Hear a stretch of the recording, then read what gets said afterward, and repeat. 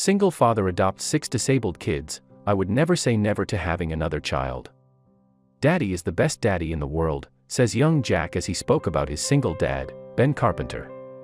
A few years ago, when Ben was just 21 years old, he adopted Jack and gave a loving home to the young child with autism. Since then, the selfless father has welcomed 5 more little ones with disability and is still thinking about opening the doors of his home to more children.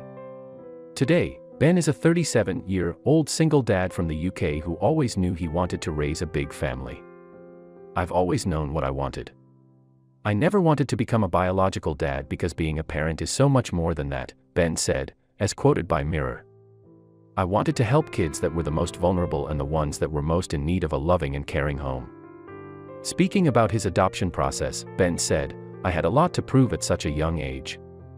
I needed to show that I was mature enough and could offer these kids what they needed. The good thing about adoption that you can't do in pregnancy is picking the gender of the child. First to become a part of his family was Jack, who is now 14 years old. To begin with, I chose a boy and then a girl because I thought that would be the perfect setup and luckily got accepted and matching with my son and daughter, Jack and Ruby, Ben recalled. I was then asked if I would take my biological daughter's sister, which I agreed to do. Currently, Ruby is an 11-year-old with a complex disability, while her sister, Lily, is 9 years old and profoundly deaf. So I had 2 girls and 1 boy and I thought I should even it out again and adopt another son, Ben went on to say.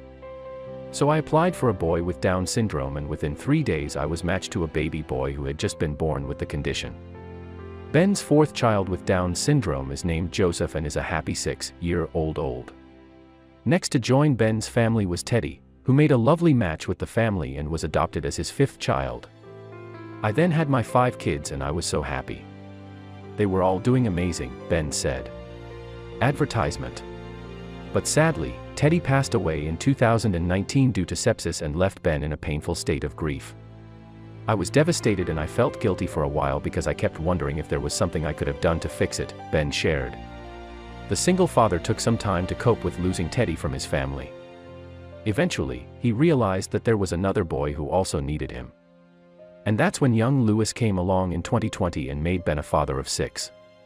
He is a wonderful little boy with a wicked personality and I'm extremely proud to call my son, Ben said about Lewis, who is blind and has cerebral palsy, according to Yorkshire Live.